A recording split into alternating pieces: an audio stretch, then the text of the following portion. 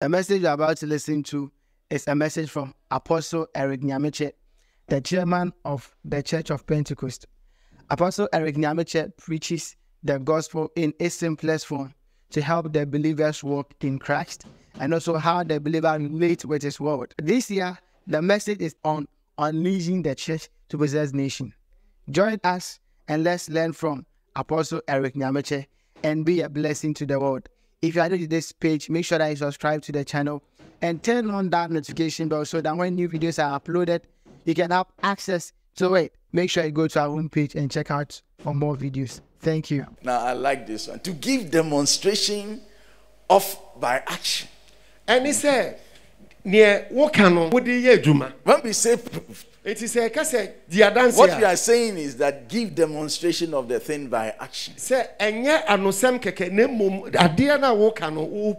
Sometimes in teaching, you don't have to do too much talking or any talking at all. You just have to demonstrate by action. And arguments are settled. That is why we need miracles. If you like, ask Elijah. He taught about the power of God without blackboard. Yeah. I mean, he taught about the power of God and who is disturbing the nation. He did it without anything. He didn't need a chalk. He didn't need a lectern. Not a pulpit. But he demonstrated it by action. And all those who attend their backs against God, they return. And to me, this is teaching. Proving by action. In the book of Acts, chapter 8, from verse 9.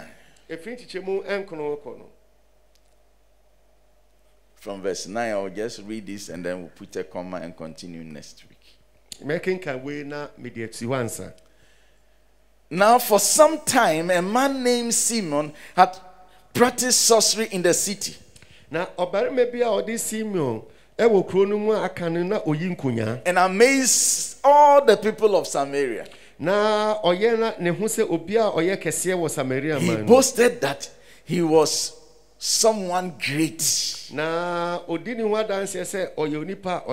all the people, both high and low, gave him the attention and exclaimed,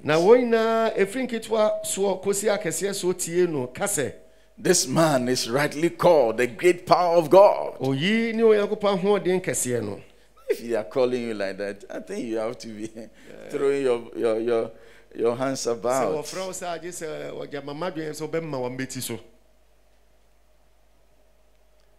They followed him because he had amazed them for a long time with his sorcery. The next word there that begins the verse 12 is "but." When they believed Philip as he proclaimed the good news of the kingdom of God and the name of Jesus Christ, they were baptized, both men and women. Simon himself, or Simon himself, believed and was baptized, and he followed Philip everywhere. Now the word is that astonished by the great signs and miracles he saw. This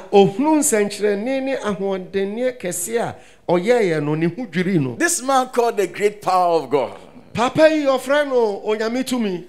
he was mesmerizing them with some magic. He had some rock. But when Philip arrived. His rock was not like his rock. And then by the miracles God performed through Philip, this man lifted the hands. I also want to be baptized. And he will not just be baptized. He kept following them. Scripture says that he was astonished at the miracles they were performing. Now, the whole town turned after God because of the demonstration of the power. Brothers, this too is teaching. Sometimes words are not adequate to explain, but let God come through with one miracle and it is worth tons of preaching.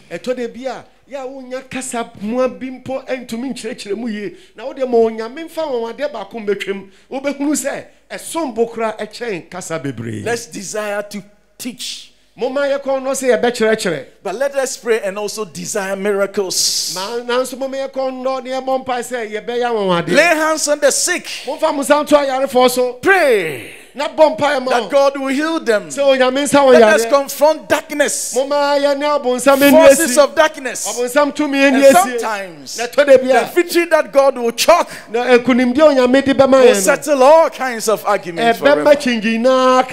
I pray this evening or this morning wherever you are, or this afternoon wherever you may be on the planet, that we desire teaching.